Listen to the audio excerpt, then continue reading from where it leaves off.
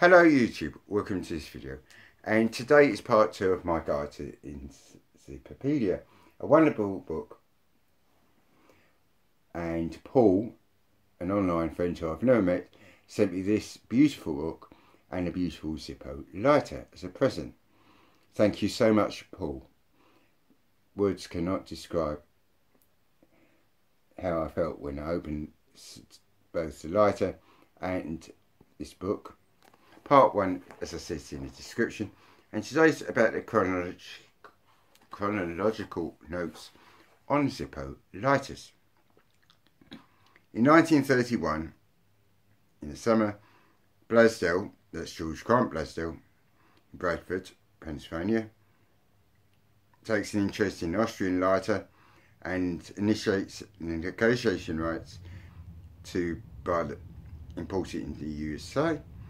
He improves some of the aspects and sells it for $1, and it was an absolute failure.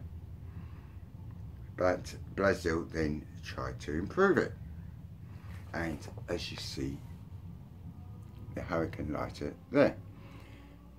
Pictures of said book will appear at the end. In 1932, Blaisdell corrected what he thought was the important aspect of the design, a hinge, so it could be lit with one hand. It wasn't an oval design anymore, it was more a square box, and he created the first Zippo lighter.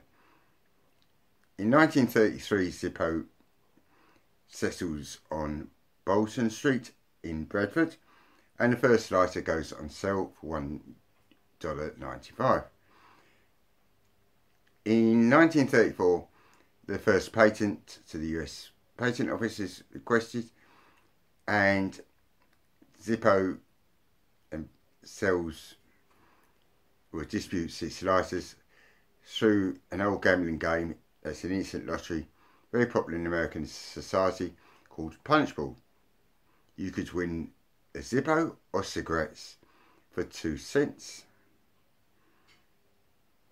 The numbers 200, 400, 600, 800 and 1000, you got a Zippo lighter. And Camel, Lucky Strikes and Chesterfield and other tobacco brands took part in the game until it was outlawed in 1940. In 1935,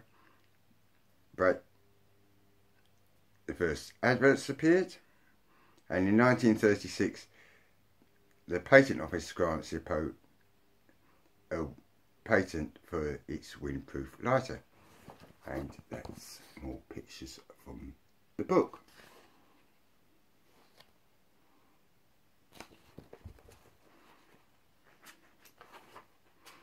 In 1937, the manufacturing and distribution of the so-called sports series, the golfer, the fisherman and the bulldog, the hunter, is introduced. Also the elephant. The sales price is $2.75. The first cans of fuel are sold at 25 cents for 4 ounces, and in 1938 Zippo bought the company's headquarters on Bourbon Street in Bradford. In 1939, the first 14-carat solid gold was manufactured, and 1940 the application of the metal sheets to place initials on the lighters begins. In 1942, the black coracle appears, and this is used because of scarcity of materials in World War II. Zippo casings were produced by an external company in poor quality steel and weren't as good as normal. In 1943, they announced they weren't supplying the civilian population anymore until the end of the war. By then, 1 million Zippos had been made, and they were solely going to be sold sent to the military.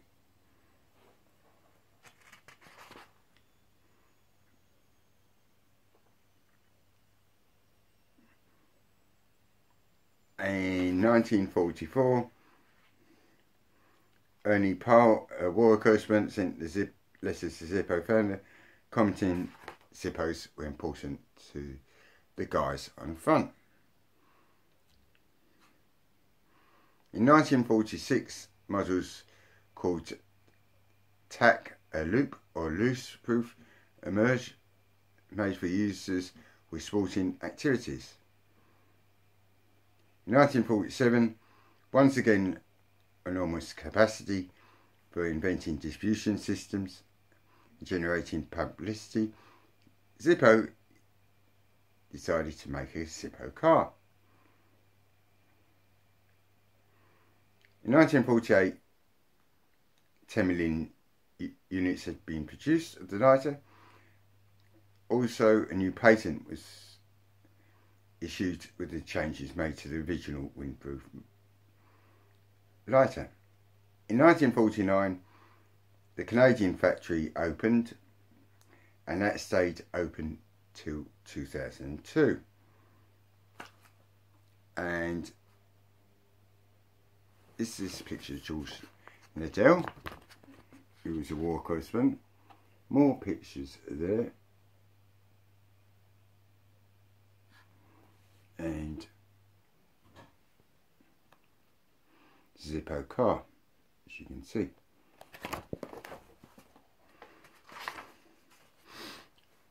In 1950, Blaisdell honours his parents by creating the Philo and Sarah Blaisdell Foundation, and I'll tell you about that later in the series.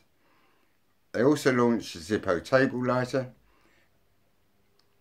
and in 1951, through the Parallel Society of Zippo, named Zara Laboratories, two products which have nothing to do with the manufacturing of lighters are launched: Zip Slip, a lubricant bar to apply on zippers, and the Xeron, a nourishing balm for the lips, nose and other areas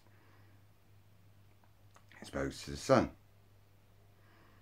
In 1952, 25 years after founding, Blaisdell announces Zippo Manufacturing will construct a 3-storey building to house its headquarters in Bradford. In 1953, another patent was issued or requested about the changes to Zippo. They linked up with Marlboro in 1954 with the first Bill Cowboy advert, and Zippo were there as well. And there are the pictures there. This video is going to end, and I'll tell you more next week about the chronological notes on Zippo lighters. Stay lit, guys, and thanks for watching and giving this video a thumbs up.